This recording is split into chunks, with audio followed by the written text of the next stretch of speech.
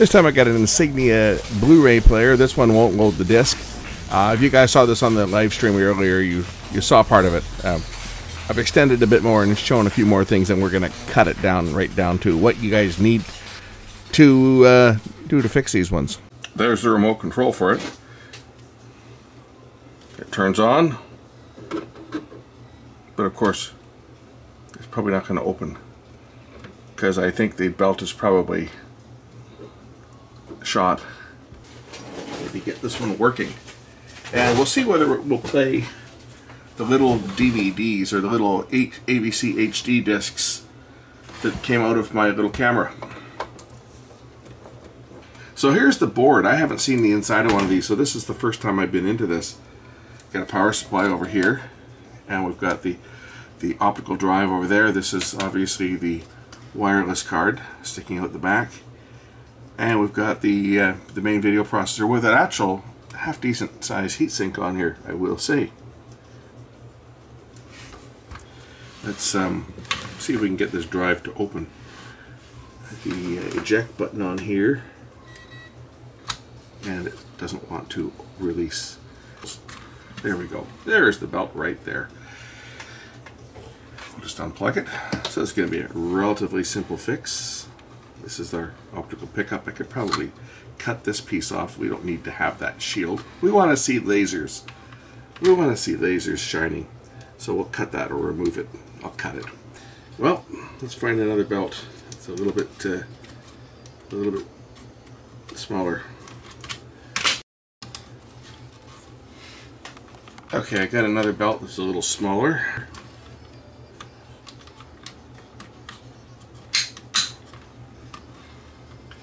We'll try it now.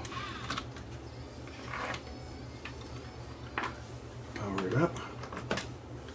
See if it works. I would imagine that the player probably works. I'm going to remove this just so that we can see lasers in action. Once I confirm that it opens, power on. There we go. Okay, eject. Where's the button on here? It's a touch control. There we go. That works. And close sesame.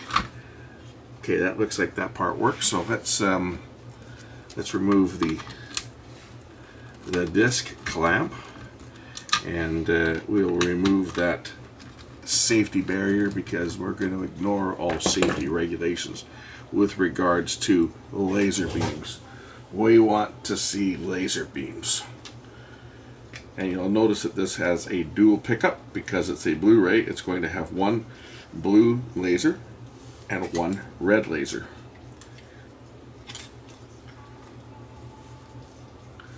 So I'm just going to cut this off with some. The plastic's actually pretty tough. It's a lot tougher than I thought. We're going to break that off just like that because we want the big prize. We want to see this thing shining. Maybe burn the camera out. I don't think it'll do that, but it should be pretty bright. We should be able to see the blue laser as well, and when I put a disc in, we should actually be able to see the laser shining through the disc. But first things first, let's see what it does when I fire it up. This should actually have 3 pickups in it. It should have an infrared pickup for CD and CDR. It should have a red laser for DVD and a blue laser for the Blu-ray. So let's just open and close the disc housing and see what it does. The blue laser should come on first. There's the blue laser. See? Geez, the red laser is much brighter on camera. When I'm looking at it, the blue laser is a nice deep violet. I'm not looking right down the beam, but I'm looking at the actual lens itself, and you can see the 2 lasers flashing away there. Okay, let's try playing a disc on this thing. I'm thinking, let's try playing the ABC HD disc. I have a little mini disc here that's recorded in high definition that should play on this player.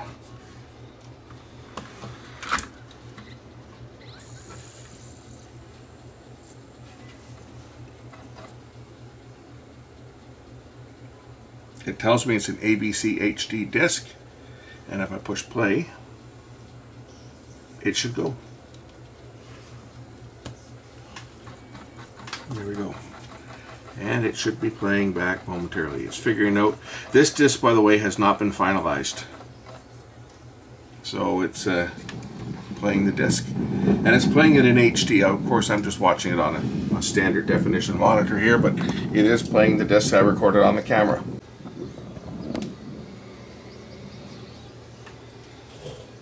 And as you can see, it looks okay. We're only seeing it in 480 lines, obviously. It was recorded in 1080. But this TV is only 480. If I were to play this out using the HDMI or using the component outputs, we would see a picture that was full HD off this player, playing this disc. And that was one of the nice strengths to that little camera, was you could record a disc directly and pop it into your Blu-ray player, and it would play. Even a cheap no-name brand like Insignia, it plays. I do have a real Blu-ray disc. I don't know that we're going to actually see the laser shining through this at all. A stamp disc we might, but I don't think we'll see it on this. But let's just pop a Blu-ray disc in and see how a Blu-ray disc plays. So there's the ABC HD disc removed.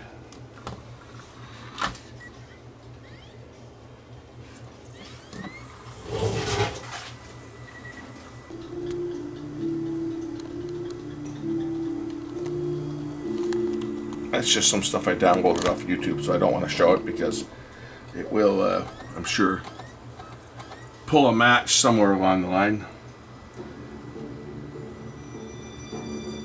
And same with this one. If I let it play, it will pull a match, I'm sure. So we'll just skip to the next one. But we don't see any blue light at all, unlike with the DVD player where you can actually see the red light from the laser.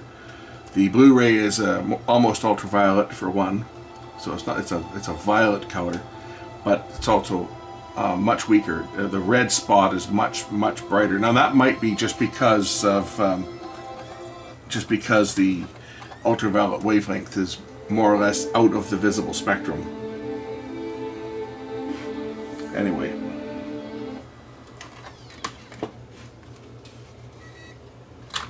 It's playing the disc. Okay, so a movie. You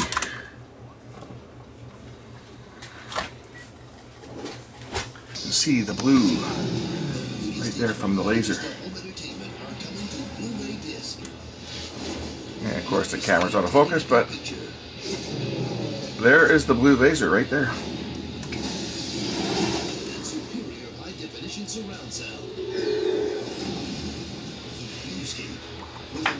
Whatever happens if I block it. So this is something pretty small. What happens if I block the beam?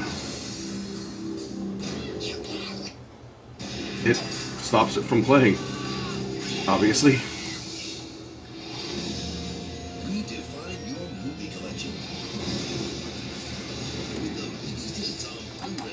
Ooh! I made it angry. You can see the lens trying to focus there. When I blocked the beam, the lens started going up and down. Watch the lens. I made it angry. I made it angry with me.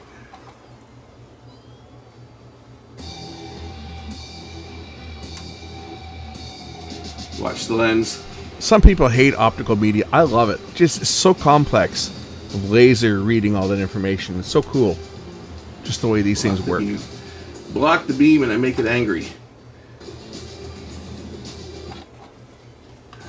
I'll lose my screwdriver in there if I'm not careful. Anyway, that's the laser. Looks like that's the laser diode right there. It's shining in through some mirrors and reflecting. I think that looks like the diode and not the detector. The detector is over here. If we open this up, get a closer look at that because we know that that's playing. This looks to be the laser for, well, that's definitely the blue laser right here, and the pickup is probably this one over here, because I would imagine that the laser shines, something to point with, So the laser shines out this. My spudger's kind of damaged. Laser shines out here, down this way, hits a mirror, which reflects the light down through the light tunnel, where it's onto another mirror, which is reflected up through that lens. And on the way back down, it's reflected back down, and it passes straight through. It's like it would be a semi-transparent mirror right across here, and it passes straight through and then ends up in the pickup. You can see that the pickup here is directly in line, right, with the lens. And on this one here, there'd be a mirror right in the back here, which would reflect the light from the laser into that lens. The other laser for CD and DVD would be, I think it's over on this side, or is it, where is it? It's in there somewhere. The red laser, anyway. Anyway, it's got a, it'll also have an infrared laser, I'm sure. It has to, because otherwise it's not going to read CDR. And they would be both through this larger lens on the back. But they look to be on this side. Anyway, that's this little, there's a couple little strong magnets right there for focusing and for tracking. Anyway, I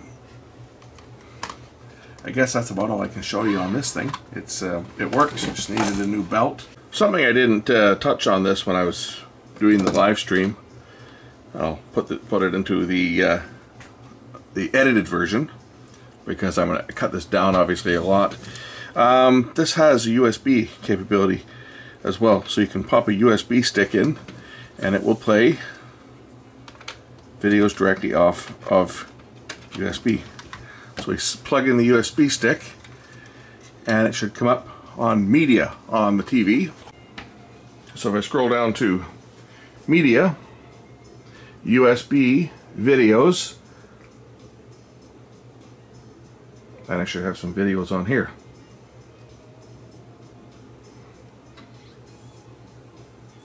And this will play them right off of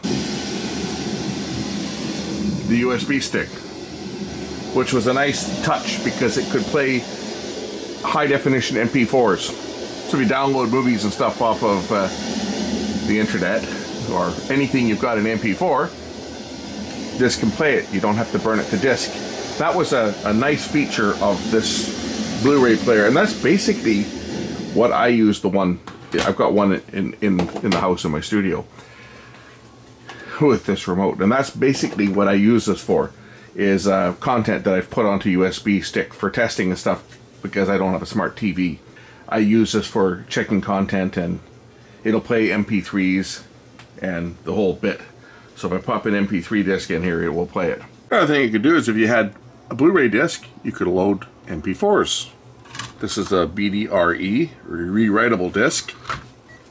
I've burned a few of these, and a couple of write once discs. But the BDRE are kind of nice. You can store 25 gigs of data on a single disc, and then they can play in a Blu-ray player, most of them anyway. This one certainly can. If I select media, it will give me the list of all the movies that are on here. Under media, it shows optical discs. Now this is not a Blu-ray disc. This is just MP4s burned. So, for example, I have Skyfall on here. Just a standard MP4. Probably all I can show you. I've got some, this is a DVD rip, this one. But I've got some Blu-ray rips in here as well. This is an AVI file. It should play AVI files just as well as MP4s, which it does. Makes it quite a versatile little player, especially when you can get these things for like next to nothing, because it's not a name brand, but it does everything, and it does everything really well. Of course, the beauty of a unit like this is that it has on the back, you've got optical output, coaxial output, you've got component output, and standard audio video output, and of course HDMI. So you can put this on any TV. New, old, it doesn't care. Everything works on this player. And it completely ignores regions too, even though it's supposed to. The one I've got ignores regions, because you could just punch a code in on the remote and make it region free. So great little player. To say, I picked mine up for a song. This one was given to me. New belt. It's like new. Now I gotta find, I think I got the other remote for it too, so this is the one from the one in the house, but I'm pretty sure I got a remote for this one kicking around here. Anyway, that's it for this one. Thanks for watching. If you guys saw the live one, thanks for watching that one. This is the shortened down version of the procedure. Take out a lot of the chatter that I was doing on the other one. Thanks for watching. We'll catch you in the next one. Bye.